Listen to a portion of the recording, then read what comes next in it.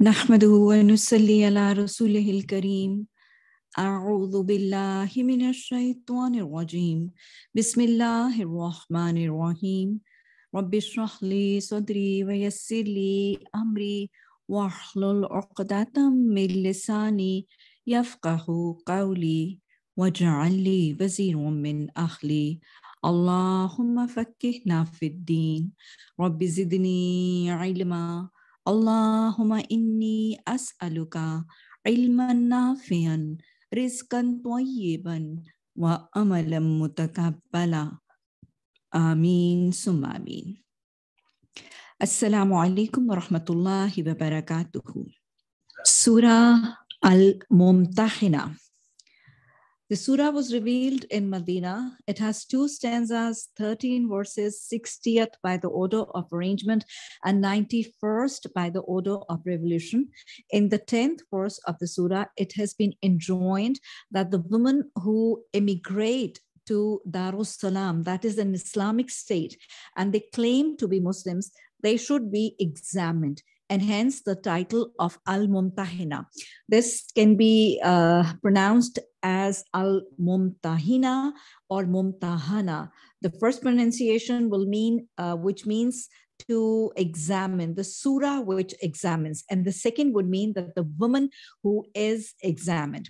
The period of revolution is that the surah deals with basically 2 incidences in the life of Prophet Sallallahu Alaihi Wasallam. The first relates to Hazrat Hatib bin Abi Balta, a little before the conquest of Makkah, who had sent a letter to the chiefs of Warraich to trying to save or to trying to get shelter for his children and for his wife. And the second relates to the Muslim women who had started emigrating from Makkah to Medina. And this was after the conclusion of the Treaty of Hudaybiyah. And the problem arose whether they also were to be returned to the disbeliever like the Muslim men. But Prophet ﷺ clearly announced that the Treaty of Hudaybiyah, they had mentioned that the men who come from Makkah to Medina, they will be handed them over. But these are women, so they will not be handing over, they will not be handed over. So Allah subhanahu wa ta'ala suggested here that these women who are emigrating from Makkah to Medina, they also claim that they are Muslims. Their belief and faith has to be examined, and how examined will be mentioned in these verses, and how then Prophet ﷺ would take a pleasure oath with them will also be mentioned in these verses. So it is very clear that the surah was revealed in an interval between the Treaty of Hudaybiyah and the conquest of Makkah.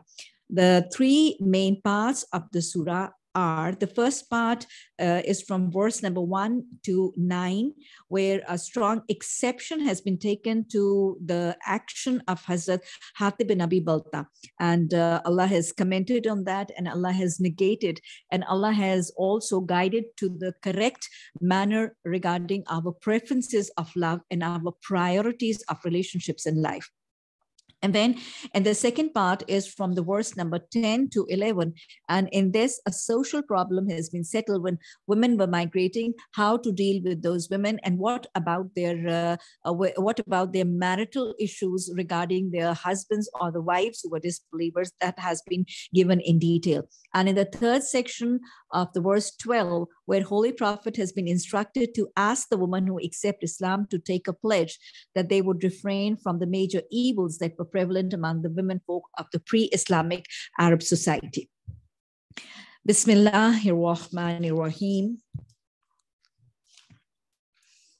Ya ayyuhallazina amanu la tattakhidhu aduwwi wa aduwwakum awliya'a tulquna ilayhim bil mawaddati wa qad kafaru bima ja'akum minal haqq. O you who have believed, do not take my enemies and your enemies as allies, extending to them affection while they have disbelieved in what come to you of the truth, having driven out Prophet Sallallahu Alaihi Wasallam and yourself only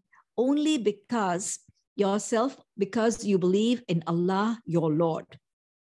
Now, at the start of the verse, in these initial few verses, verses from 1 to 8, Allah subhanahu wa ta'ala is explaining the whole event of Hazrat Hatib bin Abi Balta. So to start with, I think it would be much better if we go through the details of the incident so that the verses which have been sent down related to it, they will be more easy to understand. So now what happened was that when there was the signing of the Treaty of Hudaybiyah in 6 AH, then following that, after some time, in the 8th year, Quraysh, Abu Sufyan came over to Prophet ﷺ, and the Quraysh, they broke the Treaty of Hudaybiyah. And so immediately after, as ordered and instructed by Allah subhanahu wa ta'ala, Prophet ﷺ started making preparations for an invasion of Makkah. He did not tell anyone, because for him, this expedition, as ordered by Allah, to prevent extensive bloodshed and fighting in the region of Makkah, which was the prohibited land, so which was the sacred land. So he did not tell anyone, and according to the instructions of Allah, he kept this mission a total secret mission. He just confided in a few close, reliable, dependable, trustworthy companions. Did he share about the whole expedition and the whole invasion of Makkah?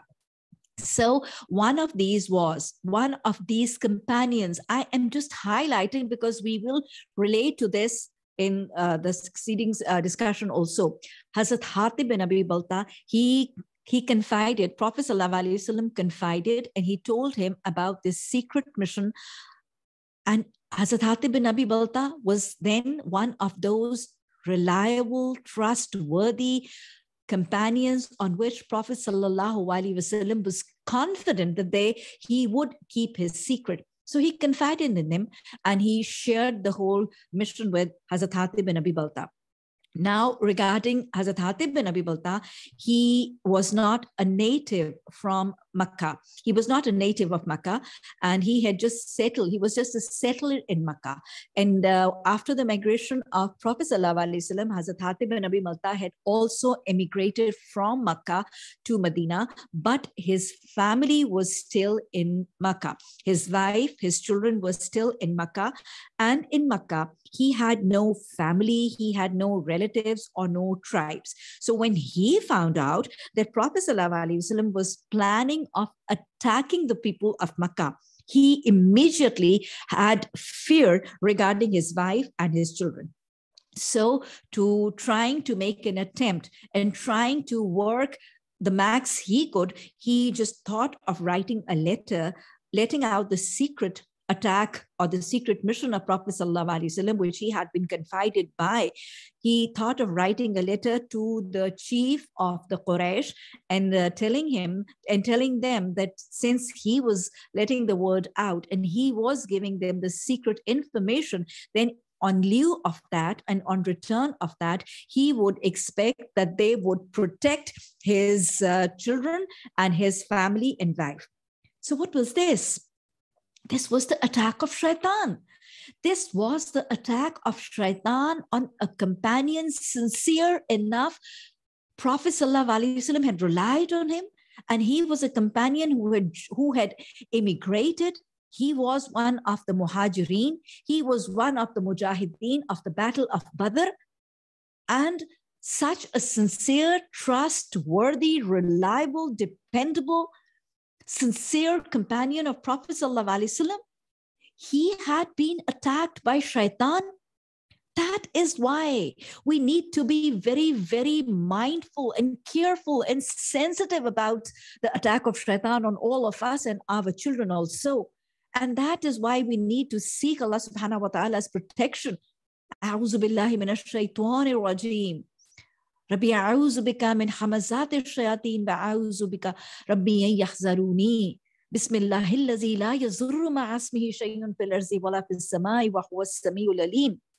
So frequently reciting these supplications, not only reciting these supplications, but to be very, very sensitive and very, very mindful and meticulously observant about when, where, how the shaitan keeps attacking all of us and trying to deprive us of our iman, our piety, our taqwa and righteous deeds. So this is where we need to realize all this. And then what we gather from here is the priorities and preferences of love and fear. They are so very important that if these priorities of love, they are altered, they will lead to disbelief, disobedience, and they will lead to disobedience of Prophet sallallahu alaihi wasallam. Because in the heart of Hazrat Hatib bin Abi Balta, the love of the family became more than the love of Allah and the love of Prophet sallallahu alaihi wasallam. The fear of this worldly loss, the fear of difficulties and hardships and trials in this life became more than the fear of trials and torments of hereafter. So remember, when the preferences of love and when the priorities of fear, they change, this will be disastrous for Iman and faith. We need to be mindful for all of these, and we need to set the correct priorities and preferences in our life. So what happened is that immediately in those days, when this planning was being carried on, there was a woman who had come from Mecca to Medina. She was basically, initially she was a slave girl of Bani Abdul Muttalib, and after her freedom, she had adopted singing as her profession. And when the Muslims, they had migrated, the companions of Prophet ﷺ, they had immigrated from Mecca to Medina, she had no lovers and she had none who would spend on her and who would provide her with her requirements. So she came in search of money and in search of this monetary support. She came in search of the companions. She came from Mecca to Medina. And she was returning without any support and help, because obviously these companions had lost interest in any form of singing and dancing she used to provide, and she used to provide as an enjoyment for them. And she was returning, that Hazrat Hatib bin Abi Balta realized that she was going back to Makkah. So he related with her. He wrote down a letter to the Quraysh of Makkah, signing his name beneath and getting them and requesting them protection of his wife and his children. And he handed over this letter quietly to this woman who was going back to Makkah. And he told her to keep it a secret and carry the letters to the addressees secretly. And he also gave her like about 10 dirhams for her service.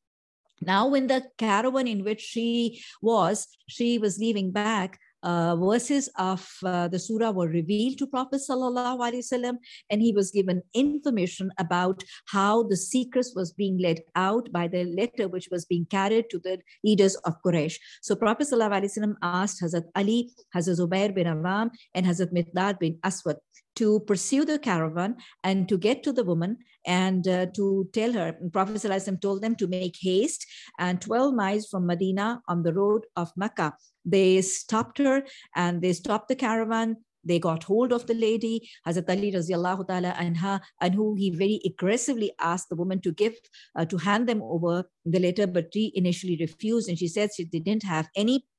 But when Hazrat Ali radiallahu ta'ala anhu, he was even more aggressive, and he was very aggressively said that they would have to strip her and to search her. And then she came out with the letter from her hair plate and delivered it to them. This letter was brought back to Prophet sallallahu alaihi wasallam. There it was open, it was read in front of Prophet sallallahu alaihi wasallam, and it contained the information to Quraysh, how Prophet sallallahu alaihi wasallam was making preparations to attack them. And in the end was written the name of Hazrat Hatib bin Abi Balta. And Hatib bin Abi Balta was then summoned, and Prophet sallallahu alaihi wasallam asked him why he had done all this. This was like treachery. This was an act of treachery, and this was letting out the secret. So when Hatib bin Abi Balta was asked, he came out with total true explanation he gave. He said that, I do not, sir, please do not make haste in any matter of mine. I have not done this because I have become a disbeliever, or I have preferred disbelief to Islam. There's nothing of the sort, but the actual state of affairs is that my near and dear ones are still in Makkah, and I do not belong to the tribe of Quraysh, but I had settled there under the guardianship of the people of Quraysh. And the families of all these immigrants of Makkah, they are still in Makkah, but they will be defended and they will be protected by their tribes and by their clans. But I have no tribe and I have no family and clan to protect my wife and my children. So having no family and tribe which could protect my family. In fact, what he needed to have was reliance in Allah. It is not families, it is not clans, it is not tribes who protect. It is what? It is the protection of Allah. Al-Aziz al-Jabbar, Al-Muhaymin. He is what? He is actually the power and the controller who protects. But this was a failure of reliance in Allah. So he said that I have no tribe which could give protection to my family. Therefore, I have sent this letter in order to keep the Quraysh under obligation so they would not harm my wife and my children. He had come out with the truth. And so Prophet ﷺ also commented that Hatib has told the truth. And then Prophet ﷺ forgave him and asked him to go and seek forgiveness. And Prophet ﷺ also, he seek forgiveness for Hatib bin Abi Balta also. Hazrat Umar radiallahu ta'ala anhu, he was very angry and he rose and he said, requested Prophet ﷺ that permit me, O Messenger of Allah, that I should cut off this hypocrite's head. He has been treacherous to Allah and his Messenger and the Muslims.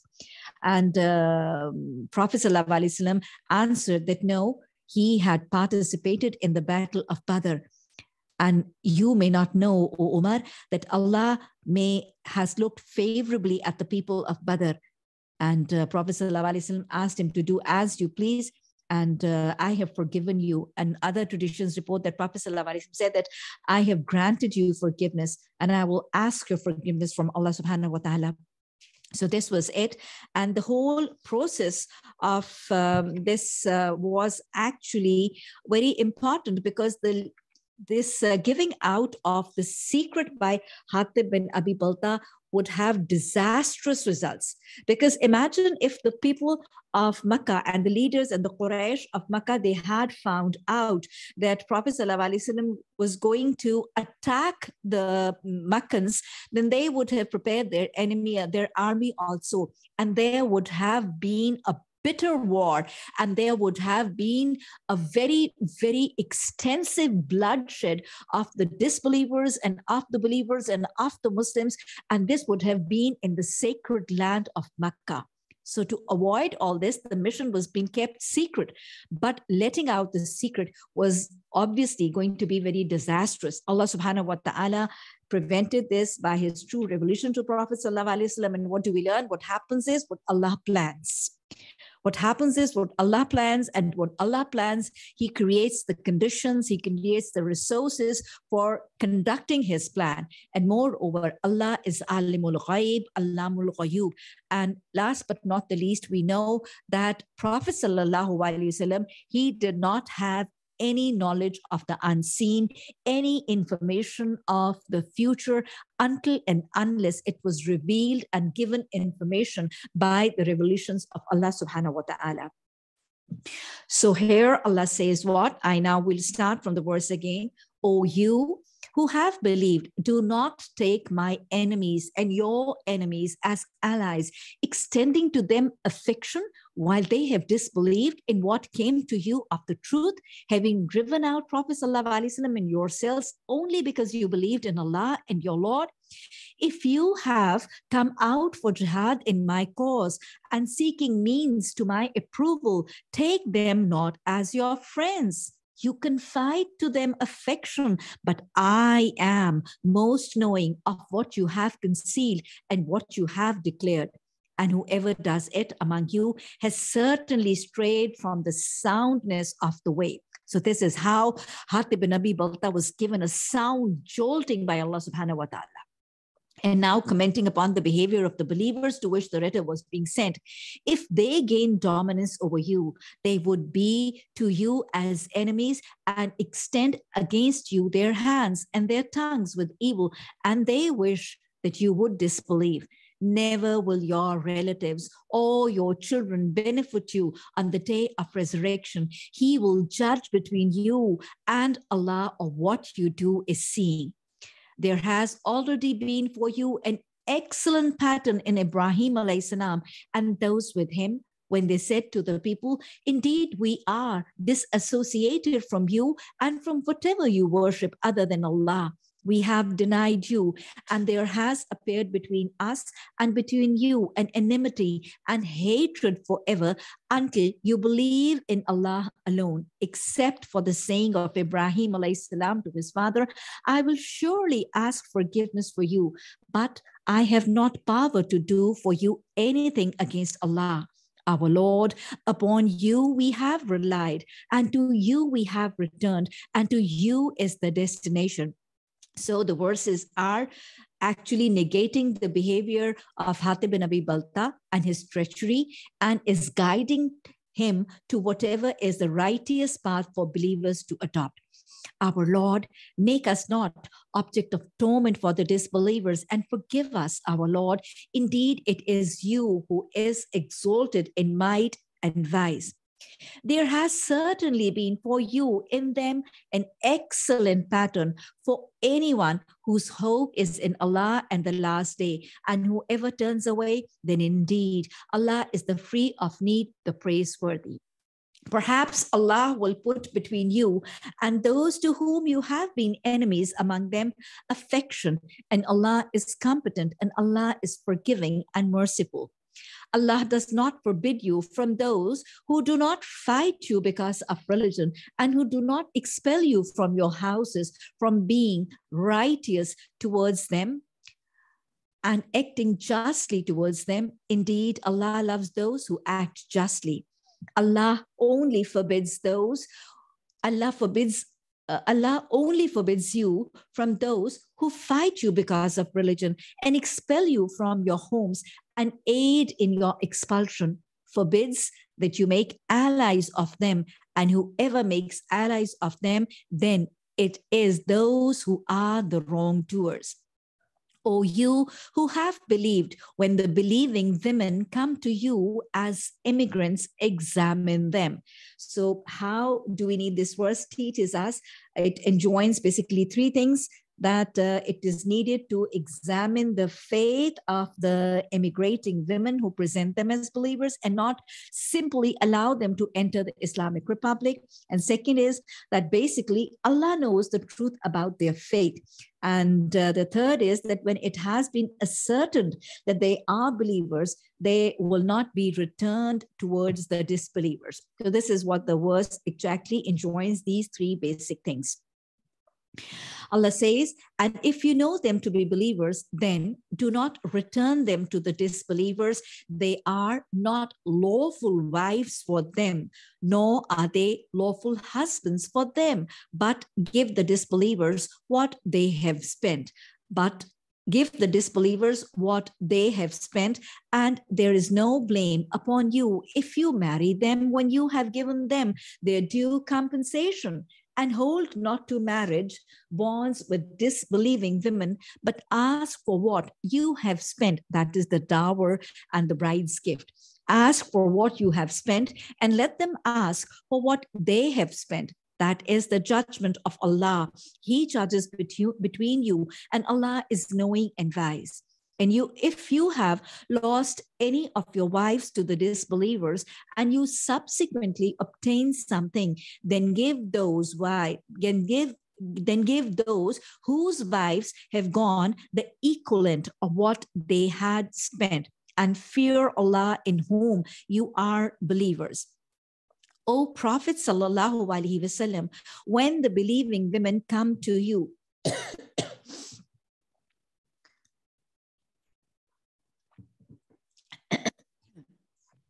when the believing women come to you, pledging to you that they will not associate anything with Allah, nor will they steal, nor will they commit unlawful sexual intercourse, nor will they kill their children, nor will they bring forth a slander they have invented between their arms and legs, nor will they disobey you in what is right, then accept their pledge and ask forgiveness from them of Allah. Indeed, Allah is forgiving and merciful.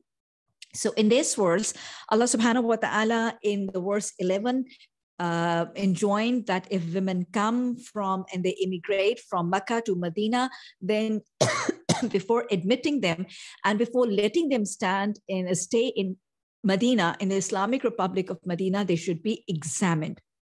And once they are examined, in this verse, Allah subhanahu wa ta'ala is enjoining that once they embrace Islam and they declare their Islam and they announce that they are Muslimat, Prophet sallallahu alaihi wasallam needs to take a pledge with them.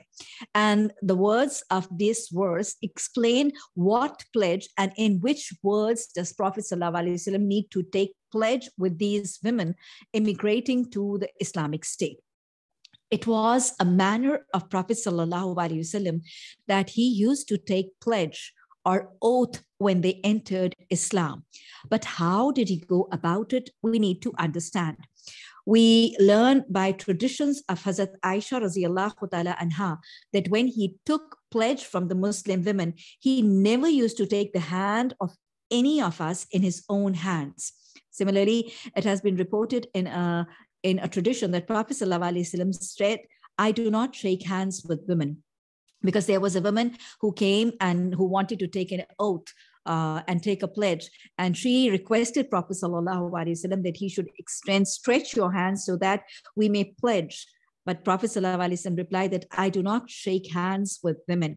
And so how he used to take the pledge from Muslim women has been reported by a tradition that Prophet ﷺ used to put his hand in a vessel full of water, and then the women also used to put their hands in the same vessel. So it was like an indirect act. There were times when Prophet ﷺ used to raise his hand. He used to raise his hands, like it has been reported in a tradition that Prophet ﷺ extended his hand from outside the house and we extended our hands from inside the house. So it was like indirect, sometimes raising his hand above and women standing far away, they used to raise their hands, or indirectly putting his hands in a water vessel. Or sometimes there used to be that he used to hold a piece of rope or a piece of cloth or a string from one end, and the Muslim women taking the pledge or oath used to hold the string from the other end. So this used to be like no direct physical contact or touching a Muslim woman, even by Prophet sallallahu alaihi wasallam. So the words of the oath which were taken by Prophet ﷺ, some of these oaths have been explained in the verse of the surah, but there were other things which he used to sometimes also take as a pledge, like as has been reported by Ibn Abbas in Bukhari and Muslim, that he used to say that he used to take the pledge that they would refrain from mourning over the dead. And similarly, it has been reported by Zayd bin Aslam that Prophet ﷺ would administer the oath, and he used to say he used to forbade the women to scratch their faces, tear their garments, bewail, and sing verses while mourning over the dead. And then Prophet ﷺ would take the oath that they would refrain from talking with other men freely. Like when needed, that was different. But free conversation and interaction with men, they would refrain from. And some other pledge would be, as has been reported in Musnad Ahmad by Hazrat Abdullah bin Amr, that Prophet ﷺ made me to pledge that I would neither bewail nor the dead, nor display myself like women of the pre-Islamic age. So this was Umayma bin Ruqayya. She reported that Prophet ﷺ took the pledge that she will not go about displaying herself like women of the pre-Islamic period of ignorance. So these were different additions to the pledge which Prophet ﷺ used to make with the women. Verse number 13, O you who have believed, do not make allies of people with whom Allah has become angry. They have despaired of reward in the hereafter, just as the disbelievers have despaired of meeting the inhabitants of the graves. Allahumma anis wahshati qabri, Rabbana waqina azabul qabri, waqina azabul hashri, waqina azabul mizan, waqina azabul nar. ربنا آتنا في الدنيا حسنة وفي الآخرة حسنة وقنا عذاب النار ربنا إننا آمنا فاغفر لنا ذنوبنا وقنا عذاب النار. Surah As-Saf. The surah was revealed in Medina with 14 verses, 2 stanzas, 61st by the order of arrangement and 109th by the order of revelation. The name of the surah, it derives from what Allah has mentioned in the 4th verse. Allah says, يُقَاتِلُونَ فِي سَبِيلِهِ صَفًّا كَأَنَّهُمْ بُنْيَانٌ مَرْصُوصٌ. That the Muslims, they fight in the path of Allah as if they were what? They were a strong constructed wall. They were in rows. They were in a saf. The period of revolution has been explained to be closely following the Battle of Uhud, and the main theme and the subject matter of the surah is to, first of all, is to exhort the Muslims to adopt sincerity in faith and to struggle with their lives in the cause of Allah. At the outset, the believers have been warned to the effect that Allah indeed hates all those people who say one thing and they do other. And He loves those who fight in the cause of truth, standing like a solid structure against the enemies of Allah. So Allah has negated all forms of insincere, hypocritic manners and has promoted and encouraged Muslims towards sincere, true manners of Islam. In verses 5 to 7, the people of Prophet ﷺ's community have been warned that their attitude towards their messenger and their religion should not be like that of the people of Bani Israel. They had adopted towards Hazrat Musa alayhi salam and Hazrat Isa alayhi salam.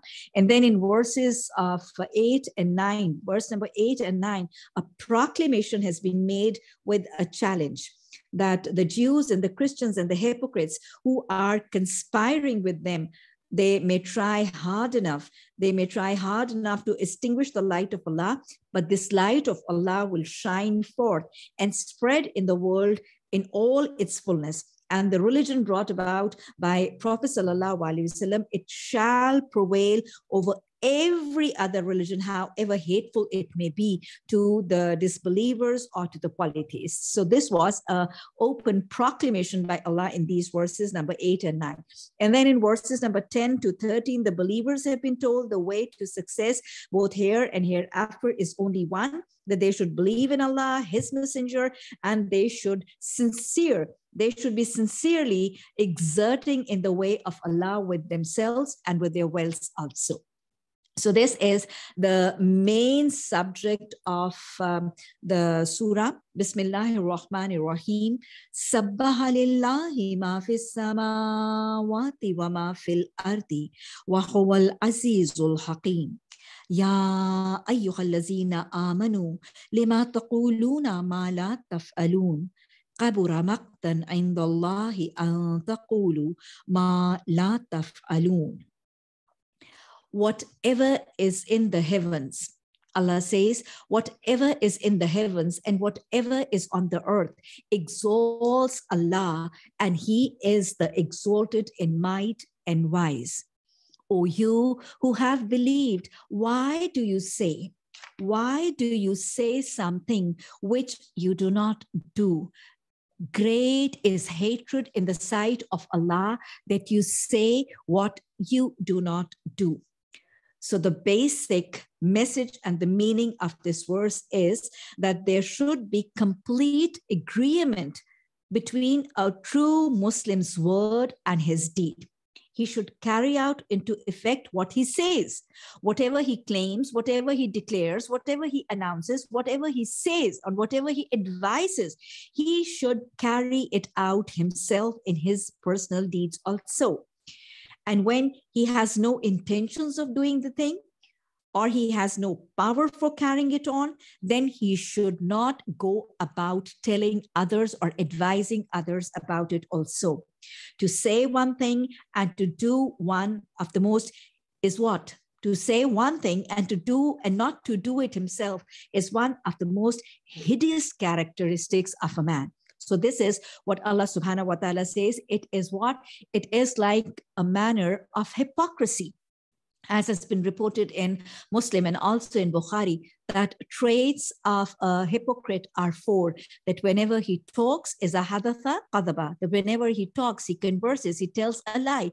Idha ahada ghadara, that whenever he makes a pledge, a promise, he breaks it. And then idha tumana khana, whenever he is entrusted, he is distrustful, he's not trustworthy.